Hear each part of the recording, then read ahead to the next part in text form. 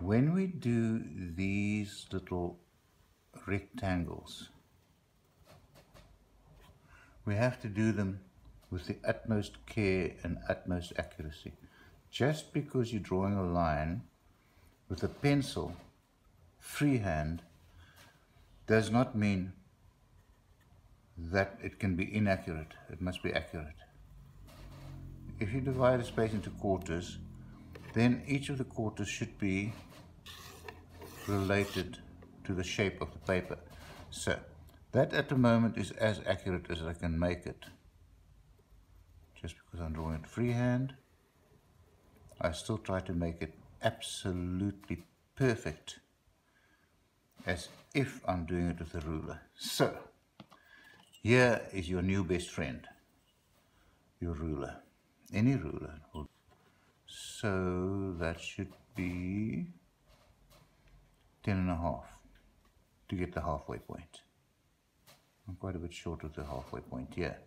So I'll make my next line here. And I can bring this line down to here.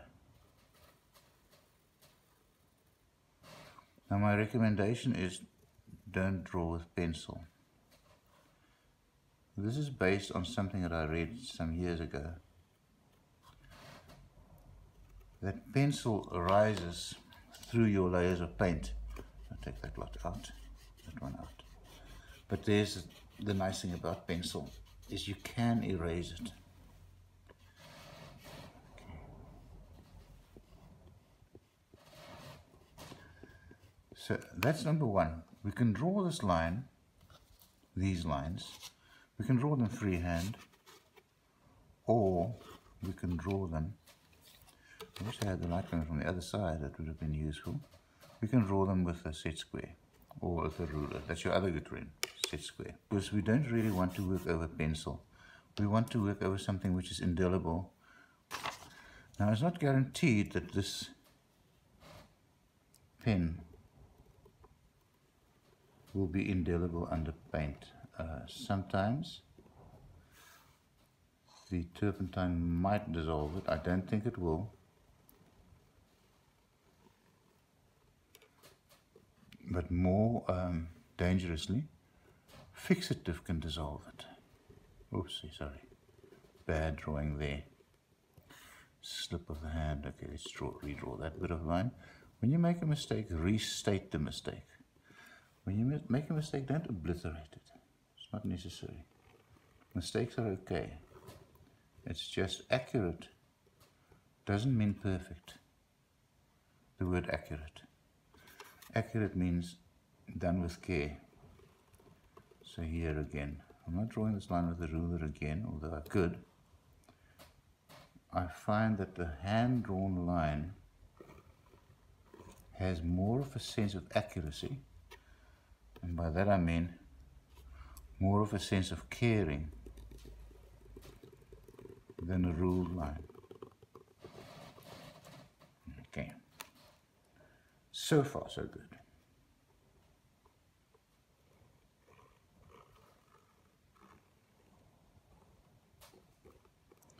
But now we'd like to put a circle inside here. And we would like to make that circle perfect. That's not so easy, but it can be done. So, there. I don't like to use a compass because it leaves a hole in your canvas or on your paper. So I'd rather use a lid. This is just fish paste or something lid. I can't remember what it was, maybe baby food. And then you draw your circle like that. Be careful about it, but don't worry about it.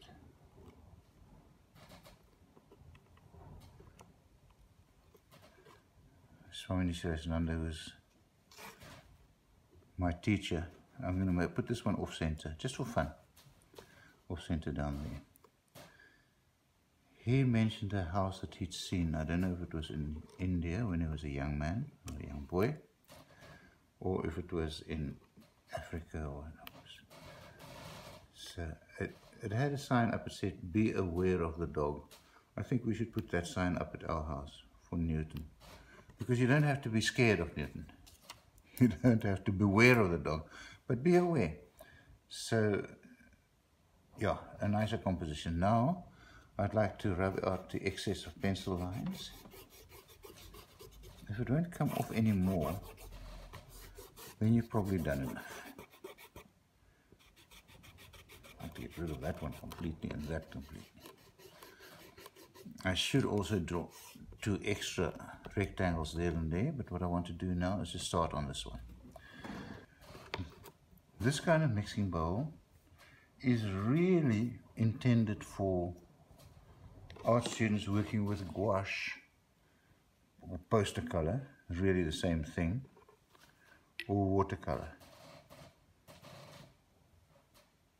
But I don't do that much work with poster color or watercolor, so I'm going to be using this for my oil paint. Just want to balance it on the edge there so it doesn't run away too fast. Now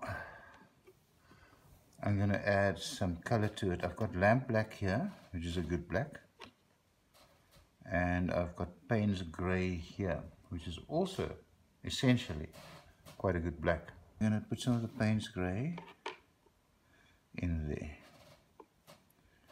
Not too dark. And then I can apply, so I'm learning this as you're learning this. Okay, so I'm not sure what's going to happen, but I'm going to apply this color like this, like a watercolor wash, like a Turner color beginning, like that. Whoa, look at it run. Much too fast, and I don't have any cloth near me. There's always something in this. I've got some toilet paper there. That will help to wipe up the excess there. That excess there. Let's put the Payne's grey down like that. And like that. Now, the advantage of doing it in the Turner way is that it's completely transparent.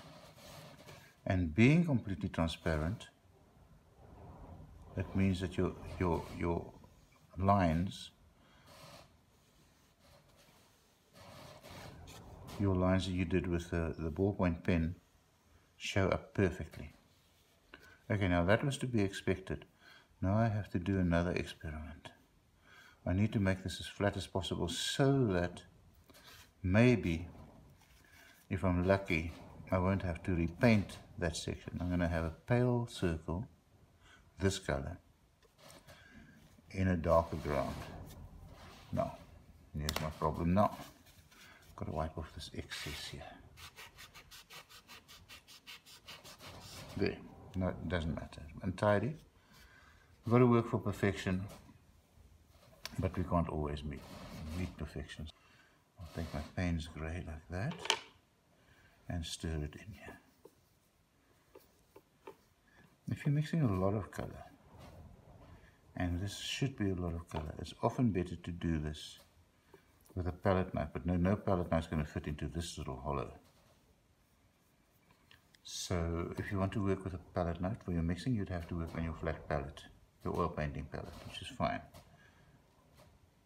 So I'll put some white out there as well, just so I can get to it. And take some of that white and mix it in here. Now this is where I have to start being very careful. I want to make sure that I've got enough paint here to cover the whole area, to cover that whole rectangle. If I don't, I'm going to have to remix some color, and that would be bad. So, but I'm using only turpentine for this, still. That's better, better. Only turpentine, this one called Rayner's Genuine Artist Turpentine, which I make myself. I've got a lot of bottles like this, but always I buy the genuine turpentine and I decant it into a little glass bottle, because I really don't like plastic bottles. Okay. The turpentine's got the advantage, number one, of drying very quickly. That'll dry very fast.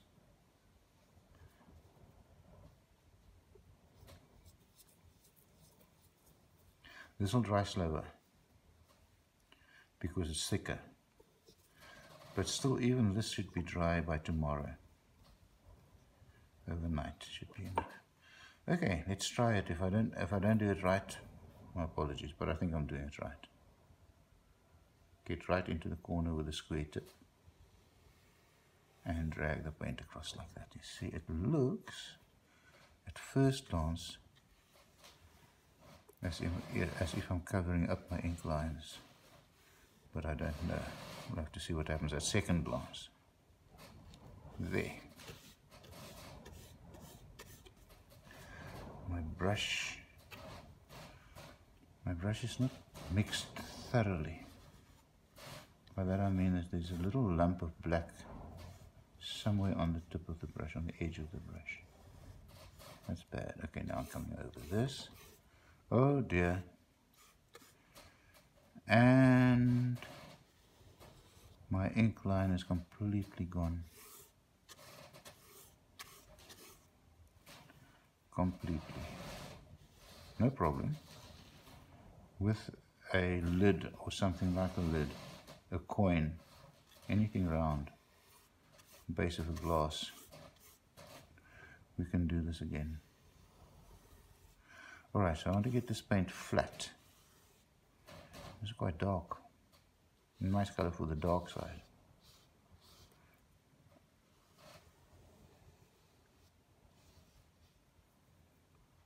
Get it nice and flat. And into the corners and up to the lines. Up to the lines like that. And like that. And when you try to make your color as flat as possible, work in horizontal strokes to get it flat, and then work in vertical strokes to get it flatter.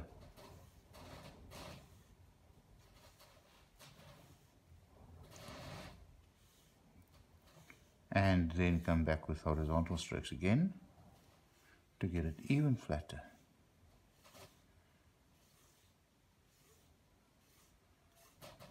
See? Something like that.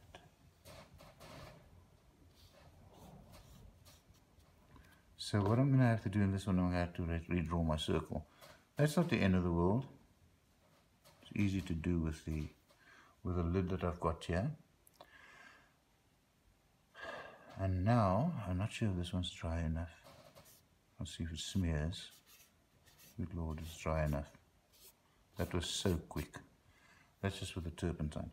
So the turpentine has the advantage of drying very fast, very quickly. The other advantage is that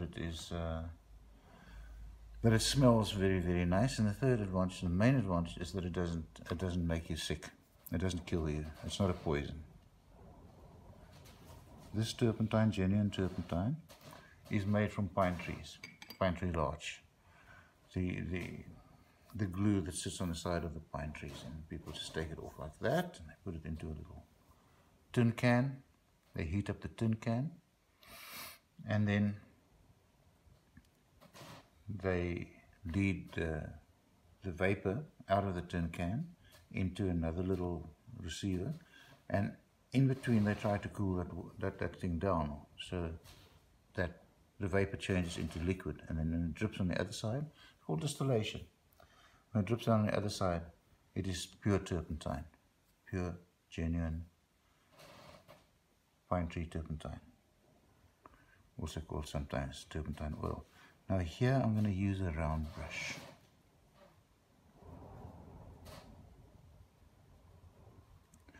I was a little bit shocked that I don't actually have round oil painting brushes, so I'm using a round watercolor brush. It's just as good. The only trouble is this brush won't work so well on watercolor after this. So I'll have to be very careful how I clean this brush.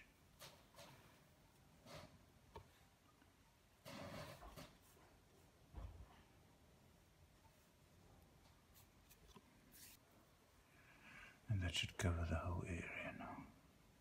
Does it blend? Yeah.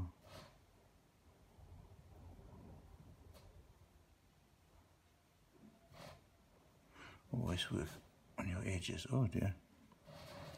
Work for your edges. A clean edge is a very difficult thing to get. This is pretty clean, except just, come now, just there I made a bump. That's probably best to clean with a bit of turpentine while it's wet, if I can. I'm running it a second time. I should have mixed a lot more.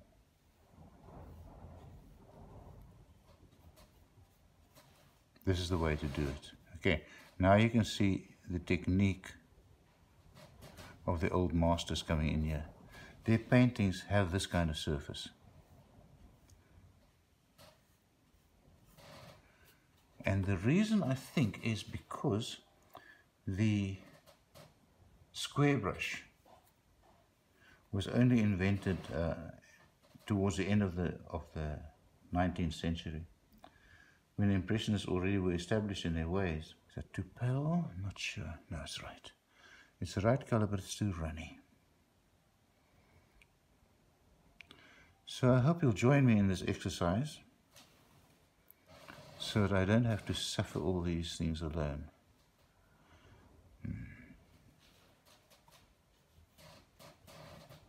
So the round brush is one of the secrets of the great masters, like, for example, Sargent, one of my favorite examples.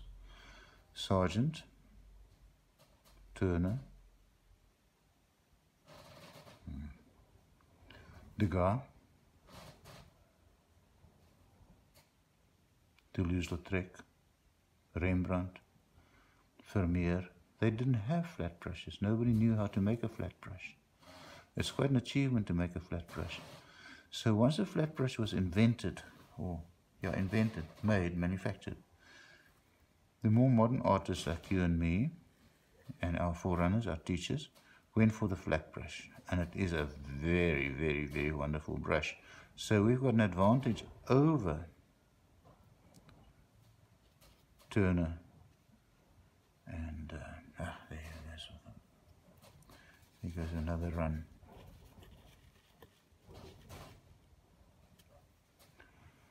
We've got an advantage over the artists of the 19th century, but that advantage can work against us. As I say, the square brush gives a sense of order to the painting, a sense of beautiful flatness. With the round brush has a sense of anarchy. You can't control it as nicely. You can't control the surfaces as nicely. So the round brush looks more like that. Now that's not flat. Now let me be quick to admit that I like that kind of surface. I like the unevenness in the surface. I really do. But that's not the point. The point here is that we need to work to get a flat surface, as flat as that one, using this technique. Okay, this would have been much easier if I'd mixed enough color to start with. Then I would have been able to get there. It's starting to work there. And also, I can work over it a second time. There. That's all flattening out much more beautifully. And the closer you get to perfect flatness, the more beautiful your texture will be.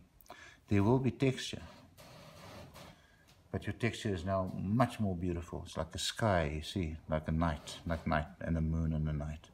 So carry on. Here I'm picking up the paint on the side of this little bowl because it's a bit drier there. And then again, stroking and stroking and stroking. I'm not going to mess around with the painting right up to the very edges. That's not necessary. Oops. I went over the edge there because that's what happens if you try to work up to the edges. This will go over. I didn't really go. Did go over a tiny bit. So now again, here, pick up some more dryish color. keep going, keep going, keep going. What I was going to say is, for this, to get this one really, really, really flat, we would have to essentially allow it to dry and then go over it in the same way that I'm going over it now. But it seems that the oil paint is quite happy to go into and over itself. So there's no problem with that. That color inside there I could leave as it is. Dangerous, but why not live dangerously? See, it's textured, but not too textured. This one is untextured. This is what I really want. And now in this one, see, I'm worried about that one because it is so pale that it looks like it's the white paper underneath. But I'm not going to fuss with that now. I could have done the color darker to start with. The next one is I'll redraw that circle, and then I'll come with this nice brush and I'll color the circle in a light color. A little bit darker than that. But now, should I take this enormous, so we call it even a stupid risk of trying to mix that color. So it's white plus the tiniest amount of Payne's gray.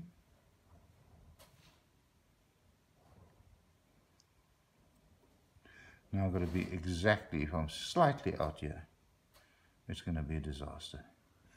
If I'm even slightly out. So this color, more white,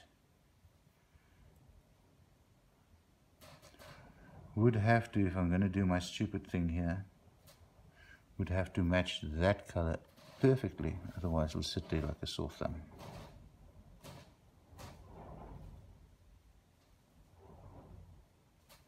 Looks like I did it. Looks like I got it perfectly. Okay, now, tiny little bump there, oopsie, take that one away. Still,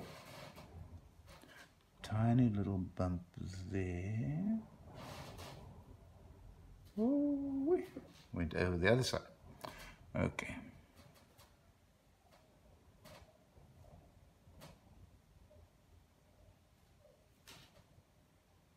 Tiny little bump there.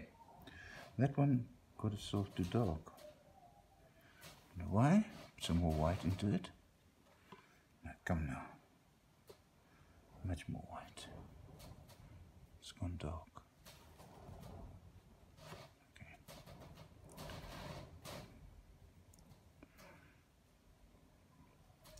And just there.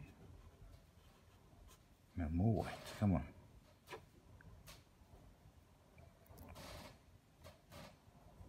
That's better.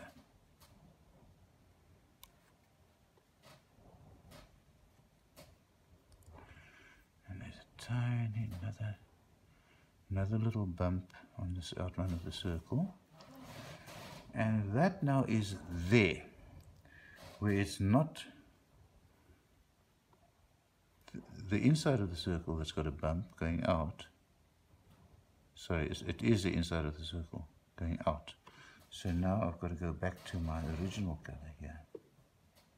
This one. If I can get it. This is all very random. Take away that bump. There.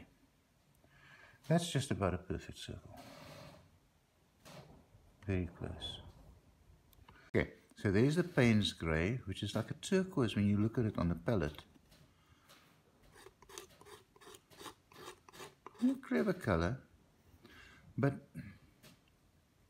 not really grey. So anyway,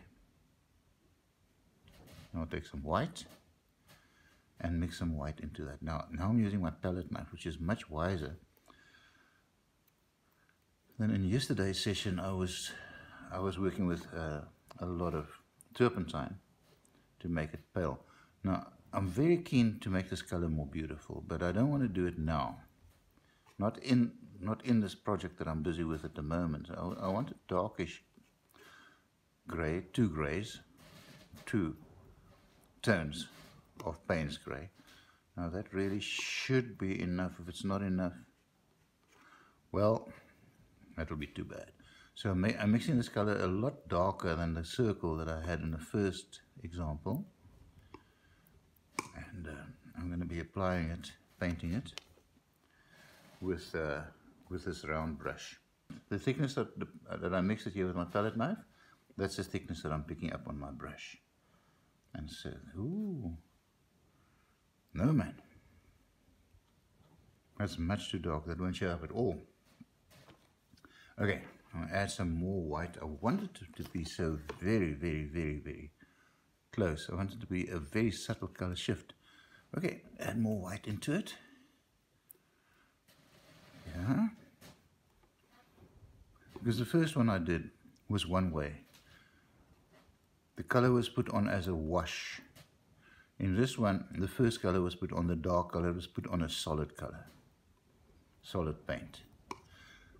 And so the white bit there, or the pale bit there, was put on as a wash. Now I'm going to put it on as solid paint, thickish paint. Alright, let's try again. This should show up enough.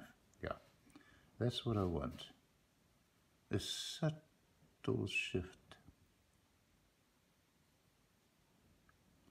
And I would really like to paint right up to the line and a fraction over the line. I'm going to do a lot of variations of these, and I'd like you to do it as well. Monochrome painting does not mean black and white painting or grayscale painting. Monochrome painting means done in one color. Now that one color can be anything. You can do a monochrome painting in red. I'll give you a nice example now. Monochrome painting was what the youngish Picasso did. Picasso did a blue period. That was paintings done in blues only, blue plus white. That was his blue period. There, so far so good. I'll put a bit of color in the middle here, just to give myself courage for the next bit.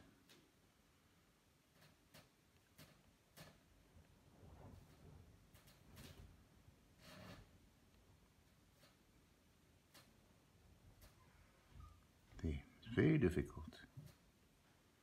Very, very, very difficult. And what I was doing, I was stupid. Because what I should have done, take a tiniest bit of turpentine in here because it's a bit tacky coming off the brush.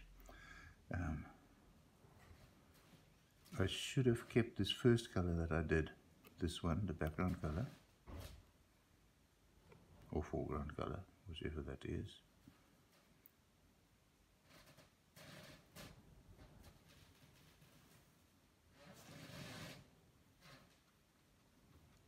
There.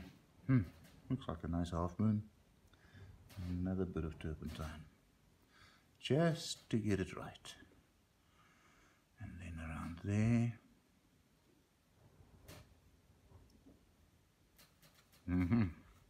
Okay, not too bad. Then I can still do this bit. Don't want to go over the line. You see, if I go over the line, I could make repairs so easily if I still had this color. But I don't have this color anymore, so what I should have done, I should have mixed the color in a bowl as I did, but a lot of color, more than I did. And then at the end of the session, I should have covered it with a lid of any kind. I don't like plastic, so I won't use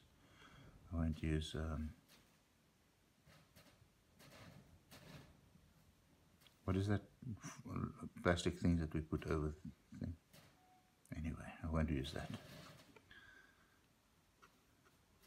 But I can probably use a real lid, you know, like a little bottle lid, have it in a shallow bottle, and put a lid on it with a little bit of medium in there to keep it for longer. Okay, Now, this is not really the way to do a demonstration because it's going to be upside down now. But to get to that side, there's no way you can hope to paint that correctly. So you turn this thing upside down.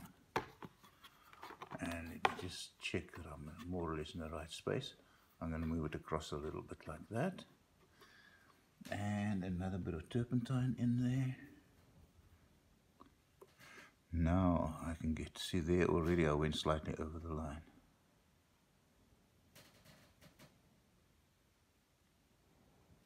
It's very difficult. That's very, very, very difficult. And it's one of the things that I would like you people to learn. You people, you and me, us people, to learn that difficult is what art is. Art is a very difficult thing. This is why I picked Plato. Plato defined art as skill.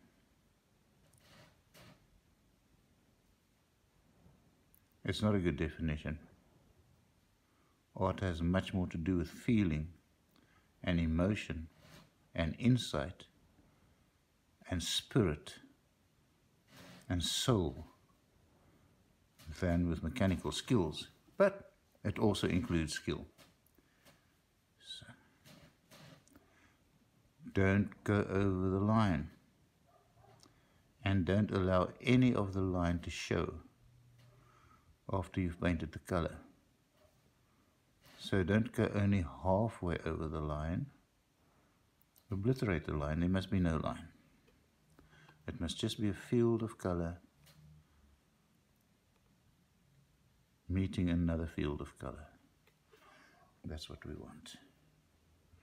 And this takes enormous patience, which is probably a better word than skill. Enormous patience. Okay, let's see if we can do this last bit in one smooth stroke. It looks like I can't, because I can still see the line, the dark line of the pen. Patience, patience, patience.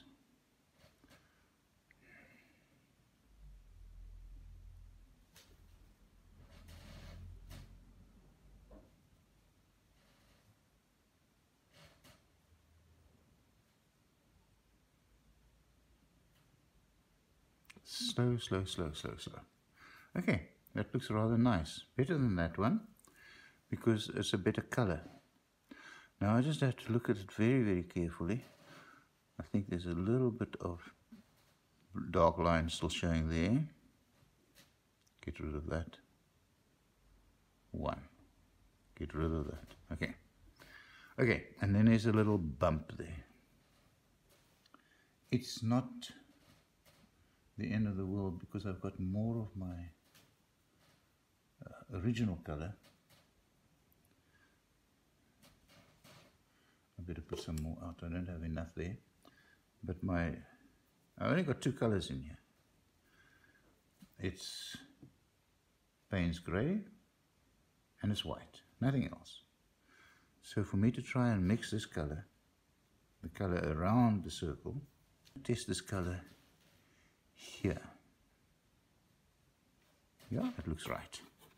So now I'm going to turn it not quite upside down, because I want to get the precise side of the brush there. Looks like I mixed my color exactly right. There's also another little bump just there. And if I can find any other ones, I should get rid of them now. But, oh, it's a little bit dark there. Make it a little bit lighter. Little bit dark. That's the color. Painstaking. Painstaking. Painstaking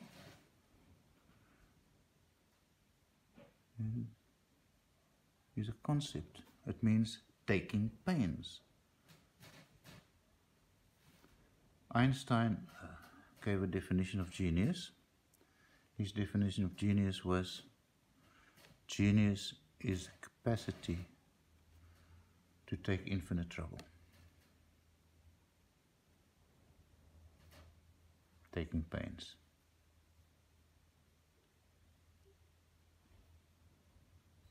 Okay. All right, that one will do now. So now for the next one, I'm going to do another one there and then another one there. Just talk through this one. What I want to do here is do a new color, and that color will be the color that I like so much what Payne's Grey can give you, but you can get in other ways as well, because Payne's Grey is just a mixture of some other colors that already we have. I will use Payne's Grey plus burnt sienna to mix a warmer grey version of Payne's Grey, a warm Payne's Grey. That will be beautiful. So that brownish grey will be the same grey for the light one and for the dark one.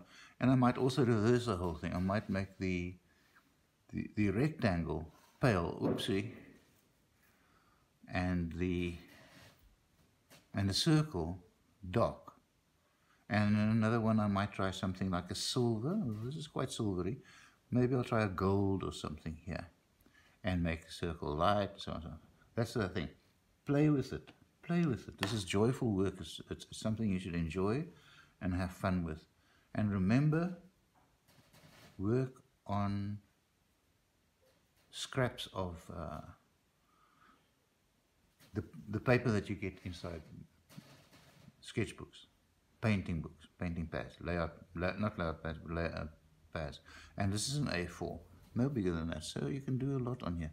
If I do 2 of these sheets, I'll have done 8 exercises. I might stop at 4, but I'll probably do 6, knowing myself. That is what I think I will do, 6 of them. After we've done 6, we'll move on to the next kind of thing, and that'll be, once we've mastered our tones, then we've got to do tonal scale. The tonal scale will be like a tonic sulfur, white, and then 1, 2, 3, 4, 5, 6, 7, 8, 9, 10 different tones, each one equal distance from the other one. It's like going do, re, mi, fa, sol, la, ti, do. I don't know if I got it right or wrong, but the notes must be right. They must be perfect. The spacing must be perfect. So we'll do that. So I'll do 2 more on a new page, like that, and then we'll do this tonal scale on next to that.